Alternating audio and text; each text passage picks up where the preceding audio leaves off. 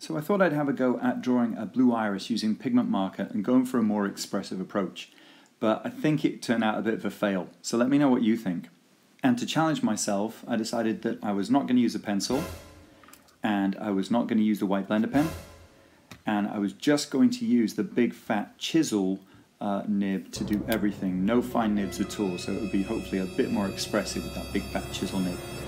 That's perhaps a ridiculous amount of challenge to start a drawing with, but it's what I decided to do. So the first thing that I did was, not using a pencil, decided to use the lightest blue color that I was going to use to try and lightly sketch in the outline of the petals and the entire flower, just again using the chisel nib, so no fine nib here. So I'm trying to use the chisel nib on its edge, on its sharpest edge, to try and get the finest, thinnest line that I can.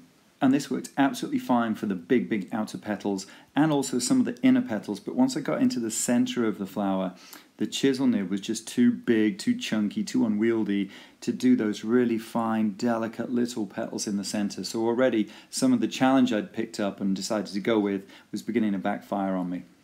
So with all of the outlines done with the sky blue marker, I then decided to do the interior color on the three big main petals. And because it's kind of a bluey, kind of purpley kind of color to the blue iris, I decided to use violet blue deep as the main darkish color when doing the petals. So I'm laying down some of that color using the sort of the thinner edge of the chisel nib, so I'm not putting down too much dark color, and then I'm going to try and blend that in using the sky blue marker. And I'm using the sky blue marker just to kind of blend in with the darker colors, just to get a nice base color that I can then start, adding detail to, getting some definition on, because I'm aware that the blue iris, the photo reference that I'm working from, has got some really nice kind of very delicate kind of veiny pattern that runs in the petals. So I want to try and get that, I want to try and show that. Even working as expressively as I'm trying to, I still want to make sure I've got that kind of feature of the petal. So the fact that you can still see the marker streaks from the violet blue deep that I put on is okay, because I might be able to manipulate those, blend those a little bit so they look like the kind of veins that I'm talking about. So I decided to add some darker colors here, and here I'm using the very edge of the chisel nib, and you can see it's putting down some big, fat, juicy, wadges of color on there, which looks great, but I've now got to try and blend those in, and I think what I've done here is made a bit of a mistake and put on too much dark color. And that was going to prove very difficult to blend in without just making everything look really dark. So I'm here with the sky blue trying to blend that dark color in now and sort of pull that color down with the marker, so I get those kind of streaks, those veins that I've been talking about, but it's looking a little bit rough and ready, and the more I work it, the darker it seems to get. So I'll make a mental note to myself here to make sure I don't add too much of the dark color when I do the other petals. But as you can see, even with the best of intentions and idea of what you're going to do, you still can manage to overdo it. So I tried the other half of the petal in exactly the same way. I put the streaks of the violet blue deep in, I try blending with the sky blue, and then I go back to the violet blue deep, and I just add way too much here, and I just really shouldn't have done that. And you just see when I try and blend in with the sky blue here, it just gets swamped. There is just too much dark pigment on there for me to blend adequately. And here's possibly where, if I'd been using the white blender pen, I might have been able to salvage this a little bit better. What I end up doing is just trying to use the sky blue and flicking strokes upwards to try and get those veins. And as I start to do the center of the petal, which is this lovely yellow kind of spear shape with Winsor Yellow and Winsor Yellow Deep, I'm already beginning to get a feel that perhaps the picture is not going my way. It's not going the way I want it to. But I'm only a third the way through, so I've got to keep going. So I tidy up some of the edges on that upper petal, so you've got the idea of 3D, so it looks like part of it is hanging over, almost like a hood.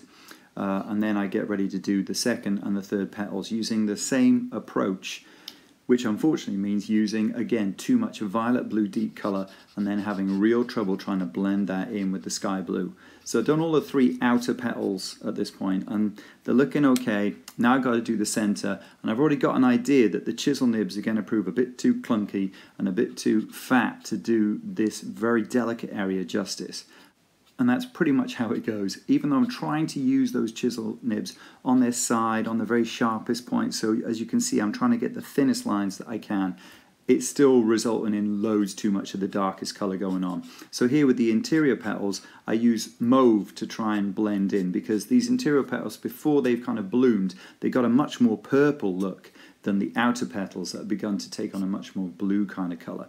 So, you know, I'm trying to be expressive with these strokes of the mark, you know, flicking inwards, getting some nice edges on those. So, you know, it's going okay, but I can't help but think how much easier this would be to do, this small delicate area, if I was using the small fine nibs. And I'm wondering why I've set myself this kind of challenge in the first place. I know the idea is that if I use the chisel nib, the drawing is going to be looser and more expressive, because I can't get all kind of noodly and detailed with it, but that's kind of not working right now. So if it's not going my way, why am I persevering with it? Why am I trying so hard with this?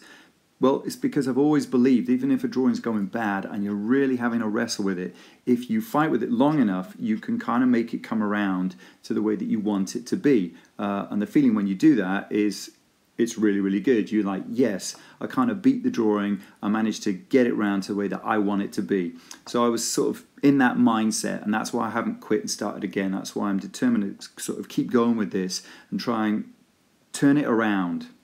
So as you see me try and do the really, really delicate petals in the center, I'm completely ignoring my own advice, and I'm using the violet blue deep way too much, and there's too much dark color in there, and it's basically just going to swamp everything. Even though I'm in there with the mauve now, trying to balance it, trying to blend it, trying to lighten some of those edges, it's just too much in a small, delicate area.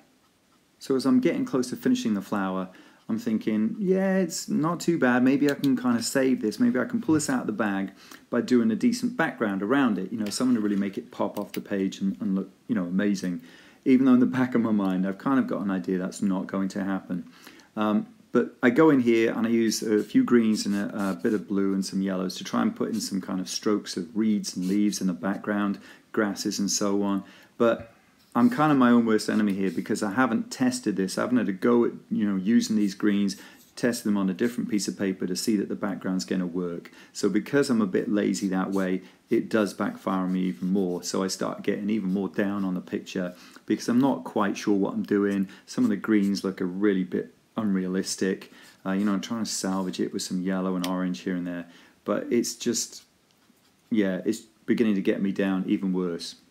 I decide that I'm going to add a bit of blue into the background to kind of darken some of those greens, and it's the same blue that I've used on the flower, so I'm hoping there'll be a kind of colour connection between the background and the flower, you know, working on this. But the blue is not dark enough. It is almost a similar kind of brightness to the bright greens that I'm using, and at this point I'm just getting so down about it that after just doing this little bit of blue here, I just say, yeah, that's it, I've had enough, it's not working, and I concede defeat.